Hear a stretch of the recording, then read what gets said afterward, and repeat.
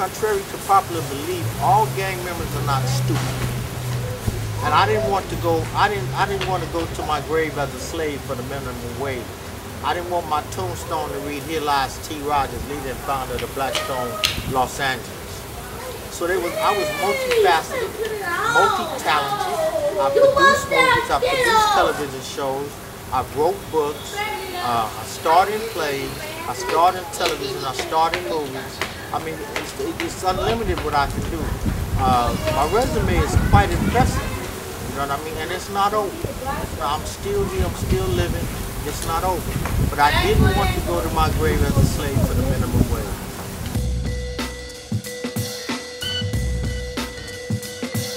In '69, it was a time when the Panthers had just fell off, dissipated. And the city life was laid back. You could get high, you could trip, you could be flower power, love, peace, and hair grease. It was just a time it was a mellow time, a time of cooling out. And I had gotten in '69 directly from Chicago with the hustle and bustle, because there's 4 seasons in Chicago, so I know whatever I need to do in the summer, I need to get it done so I'll be comfortable in the winter. And that's how my state, my mentality was. So I was just on the go all the time, always going. What I found out is that people are afraid of a man who acts wisely. And that tripped me. I was much wiser than my years. And even in the banging part of it, we were in the 6th grade, and they would send junior high school kids to jump on us. And when we got in the junior high, they sent high school kids. When we got into high school, they sent grown-ups. So whatever it was always something that was older or supposed to be worse than we were. So we were smart enough to maintain it and keep our respect. And when you first came to LA, you were in the area that's now known as the city, where the Stones are at. Correct. Back then, that was the early foundations of what later became known as the city. Can you tell me specifically about that neighborhood over there by Crenshaw and Adams and 2nd Ave Park and those areas that we now call the city or the Bity? It's a historic place. They've got old mansions and it's a lovely place. It's a beautiful place to be. We didn't know that at the time. You know, we wasn't aware of the value of the architect that was over there. It's a residential area, which makes it hard to protect. You know, over here in the jungle, it's kind of closed off, and it's side streets and dead ends, and it makes it hard to travel in and out of here. Over in the Bity, you can go right through a street and wind up on some other place, you know. Plus the boundary lines for the city was kind of jagged. You know, 7th Avenue was the cutoff line, and we run from 7th Avenue to Crenshaw. So it was that type of thing. But it was a beautiful place to be at the time. We owned a home. Most of the people over there are homeowners. It's not that many apartments over there. Now, the city was known, before the Jungles was known, as a Blackstone headquarters. Correct. When did the Jungles become known for being associated with the Stones, and how did the area from the Bity get transferred over into the Stones? Can you tell me a little bit about that history of that early beginnings? I want to say about '71 is when everything jumped off. The gang war between the Crips and us jumped off. We were at Dorsey High School, and Dorsey had what was called Jungle Boys. And we hooked up with the Jungle Boys and actually made them Blackstones. But they knew about us, and some of the Jungle Boys were Blackstones. So it was an easy confirmation, it was an easy transformation. And from that point on, we were Blackstone City, which were the thinkers, and Blackstone Jungle, which was the stronghold. Now, in the early '70s, the Rolling 20s weren't known, although today the Rolling 20s and the cities are like 2 neighborhoods that are adjacent to each other. When did the Rolling 20s or the neighborhoods kind of get known to be associated with this blood alliance? I'm not from the 20s, so I can't really speak on when that thing came about. But there was a meeting. We were on a big recruiting. I mean, just giant, massive recruiting. We had 5 parks. We controlled 5 parks. We were over 500 men strong. the police came in on one of our meetings, and we backed the police up. They said it's too many of them. They had helicopters above and everything else. But to answer your question, we had a meeting with the 20s, and we wanted them to become Blackstone. But there was a guy by the name of Coco that I respected and loved. And Coco said, "No, man, we want to stay 20s." And we allowed them to stay 20s. And that's what it's been ever since then. I can't really give you an answer when they became blood or anything like that, because I don't want to speak on it. But it was relatively shortly after. I know we had a meeting with the Graham and the Gladiators, and there was another gang there.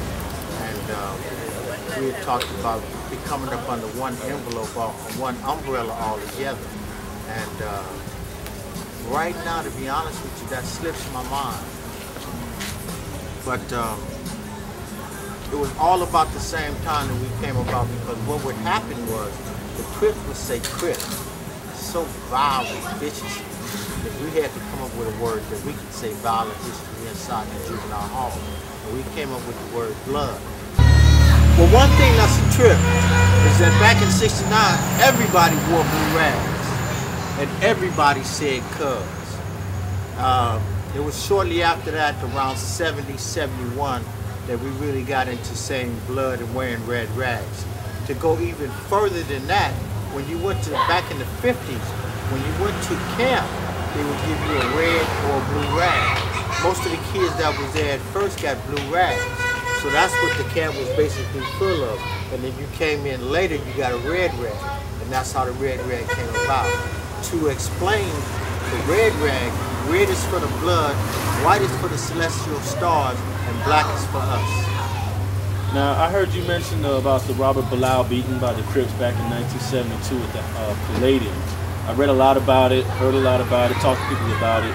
But you were here in LA when that went down. Can you tell me how big that event was in LA in terms of the gang culture? It was unbelievable. It was totally, totally unbelievable.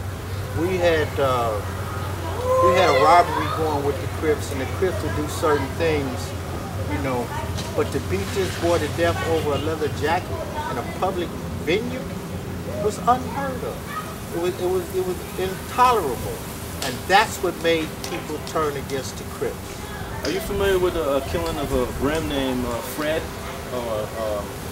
1972, I heard of a Brim. I think his name was Lil Country. Yes, sir. His real name was Fred. Okay. I guess it was around the same time that Robert Bilal was killed. Yes, sir. Also done probably by the same group of people.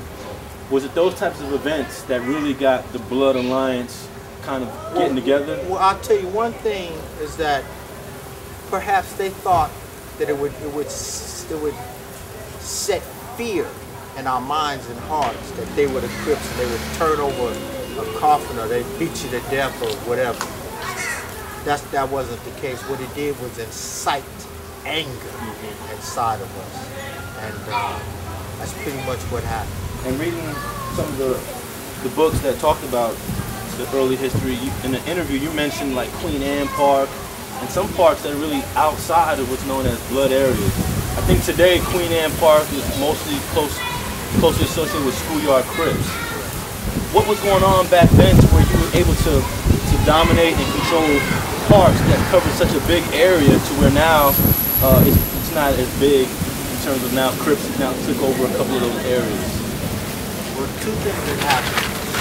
We had a mighty, mighty, mighty reputation. And if we weren't feared, we were respected. And that gave us the power to pretty much move at will and go where we really wanted to go. You know, you have to keep in mind there was an ideology, a philosophy, rules and regulations to Blackstone. It was the first time that it was unheard of out here on the West Coast. And there had been gangs out here before, but none of them that had the ideology and philosophy that we had. What had happened was the gang banging had started, and we believe in being men first. So as a man first, you fight your own battles, you fight your fight. If they jump on you or you can't handle it, then you can come and get somebody. But for the most part, you know, if you get whooped, you just take a whoop. You know what I mean? What happened was the guys would they would instigate a fight and then run get us for help. And we at the meeting we told them, well, what happened? The guy would say, well, I got hit in the back of the head. I said, well, how did you get hit in the back of the head? I got hit in the back of the head because I was running to come get you. So from that point, we didn't help them. And once we didn't help them, they succumbed to being Crips. Now, when I read a lot about the early history of T. Rodgers and other books, sometimes your brother's mentioned, and I think you even mentioned him in a couple of interviews and a couple of writings. And I've heard his name associated with the Blackstones early on. Can you tell me a little bit about how your brother was older than you? Yes, sir. But your name usually comes up more so than your brother's name. Yes, sir. What was the role that your older brother played in the early days? Well, my brother really, after he left Chicago, he wasn't really affiliated with Blackstone. He was a Blackstone in Chicago, but he had gave all that up. When we came out here, he was basically a hustler, and a damn good hustler. And but they associated him with Blackstone because of me, because we were both from Chicago. I have another brother too. I have a younger brother that it behooves me because he's a Harlem Crip. You know, so I don't know how he did that, but I mean, he's my brother and I love him. The unfortunate part about it is that both my brothers got life. You know, my oldest brother's been in the penitentiary for 20-some odd years, and my baby brother's just been in there about a year now. But he's got double life plus 40 years, and that's a heartbreaker to me. That's a heartbreaker. Thanks for watching StreetGangs.com. Please like and share the video you just watched and leave a comment below to tell us what you think. You can also watch 2 of our previous episodes to the right. Please visit the link to our Patreon page and support our campaign. And don't forget to subscribe.